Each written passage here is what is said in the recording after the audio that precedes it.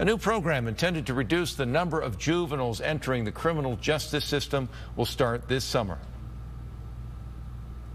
The DA's Juvenile Diversion Initiative is a leap forward in dismantling the school-to-prison pipeline and providing youth in our county a bridge to a healthy, thriving life with the help of the community.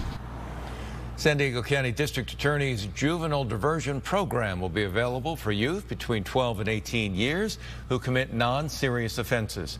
Juveniles will have the option to participate in the program before formal charges are filed as an alternative to prosecution. The program will allow participants to enroll in social skill building opportunities and educational support. Once they're complete the program, those juveniles will be able to have their arrest record sealed.